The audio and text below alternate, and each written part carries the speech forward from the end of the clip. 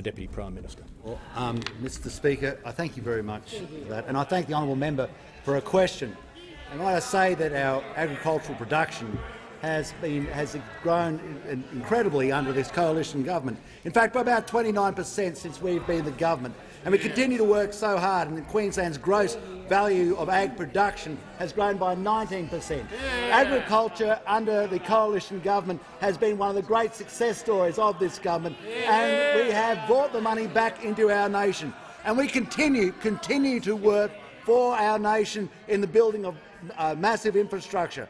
It's very important that we understand the Inland Rail. The Inland Rail, a corridor of commerce from Melbourne up to Brisbane, through the inland, through Seymour, Wodonga, Parkes, Narrabri, Moree, Gundawindi. This gives the capacity for our nation to grow even further. What we note as well is as it grows, it has the capacity for people to have greater opportunities out in regional areas. We also note that the Labor Party, though, on the other side, have no intention of building the Inland Rail. They've put no money towards the Inland Rail, as close as they can get, to say it's a good idea. We also stand behind Rookwood Weir. Rookwood Weir is terribly important to the member for Capricornia and the member for Flynn. We put $130 million on the table for that.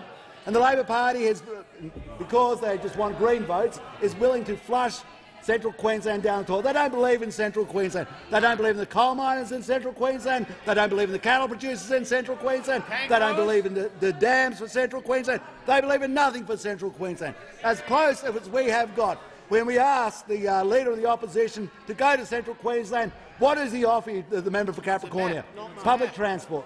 Public transport. A new light rail for Alpha. I don't know what we're going to have. A new ferry across the Fitzroy River. That's about as close as we get of anything positive from the Labor Party that used to represent labourers, that once upon a time represent labourers, but they don't represent labourers anymore. No labourers over there anymore.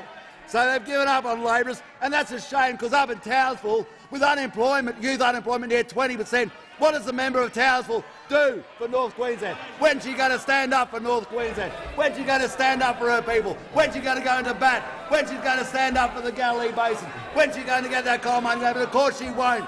The Labor Party have nothing to say for jobs in this chamber. They have nothing but this peculiar art form, but parliamentary tactics. Why don't you start standing up for jobs?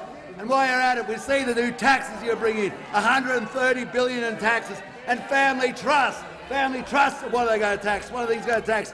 And let's see who's got a family trust in the Labor Party. Well, the member for Sydney's got a family trust. The member for Batman's got a family trust. The member for Jellybrand's got a family trust. The member for Burt's has got the trust. The member for Wills, the member for Longman. Well, a lot of people who apparently the Labor Party don't believe in their own side.